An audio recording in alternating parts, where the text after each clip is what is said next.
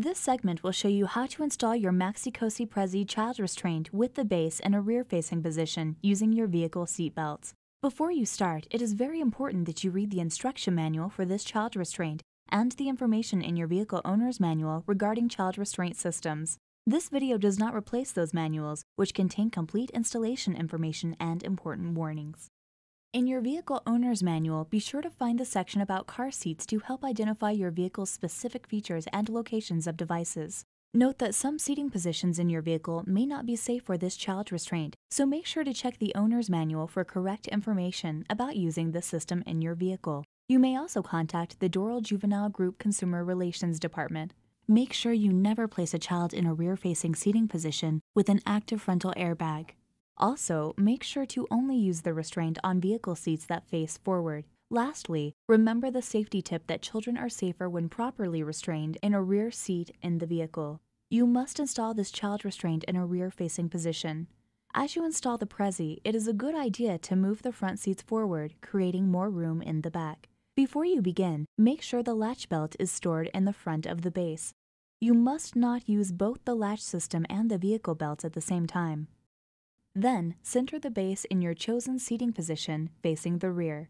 Then check the recline angle indicator on the base. The ball in the indicator should be fully in the color zone that matches the weight of your child. Adjust the base as needed to achieve the correct recline angle. Make sure to use the base to determine the recline angle, not the level to ground lines on the child restraint. Review your vehicle's owner's manual for what type of vehicle belts you have in your car and how to use them with child restraints. Then take the vehicle seat belt and thread it through the belt path guide. If you are using both the lap and shoulder belt, first slip the lap belt under the belt path guide and then buckle the vehicle belt through the belt path. Pull on the shoulder belt to remove any slack and then slip the shoulder belt under the belt path guide. Always refer to your vehicle owner's manual to ensure that you are using your belt system correctly. Now you need to tighten the belt as much as possible. With your hand or knee in the base, push down firmly while pulling up on the shoulder belt to tighten the belt. If the belt has a switchable retractor, put it into the ALR mode first by pulling the shoulder belt all the way out before tightening. Pull up on the shoulder belt and feed the slack back into the retractor. If you have a shoulder belt, thread it in the shoulder belt guide, which is opposite the vehicle buckle. Make sure you do not twist the belt. Now you need to check the vehicle belt and base for tightness. Grasp the base at the belt path and push and pull on the base from side to side and forward to back. Make sure the base doesn't move more than 1 inch in any direction. If it does move more than an inch, try reinstalling the base to make it tighter, or try another seat position if necessary to achieve a tighter result. Now you can attach the child restraint to the base following the steps in segment 3. Pull up on the child restraint's 2 front corners to make sure it is securely locked to the base. Remember that the carry handle can be in any position. Then recheck the recline angle with the child restraint secured to the base. Make sure the ball is fully in the color zone that corresponds to the weight of your child.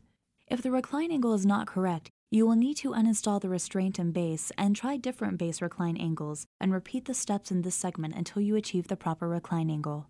When you are ready to remove the child restraint from the vehicle, pull out on the base release lever handle and lift the child restraint off of the base and out of the vehicle.